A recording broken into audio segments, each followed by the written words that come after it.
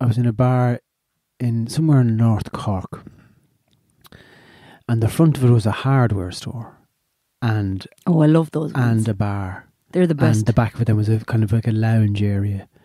But I thought there's one of those in Strokes Town. They had hacksaws, machetes, hammers for sale, and then underneath that, whiskey, vodka, tequila. Do you know what I mean? See some lad going up to the bar, I have a double Jameson and an axe. Have you any axes? And whatever happens.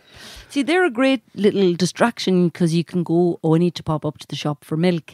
So you for an axe. You order ham, Firelighters, and a pint of milk, or a litre of milk, and then you go in the back and you have your... There's a few still in Dingle. What would the wife say if you said, I just have to pop out for a claw hammer? We've no milk. There'll be blood tonight.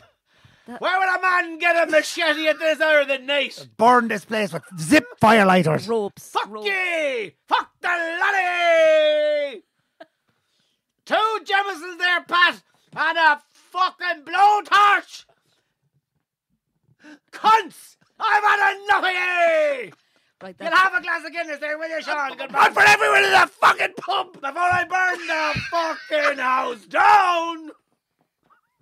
Wouldn't you love if somebody came into your local bar and did that? And you said that 2 weeks ago. You would not want someone would. to come into your local bar and say, can I have a blowtorch? No. But 2 weeks ago on the podcast or whatever, he said, I was in a pub and they were all talking about the weather and they're all talking. And then he went, what do you think if they had some big conversations about the... Don't bring it up again. No, but imagine something. I'm going to buy all a fucking drink in here before I burn the fuck out of me car.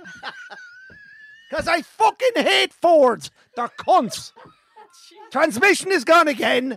Cunt. Buy a... You'd love madness like that. I think we need to open a window in here.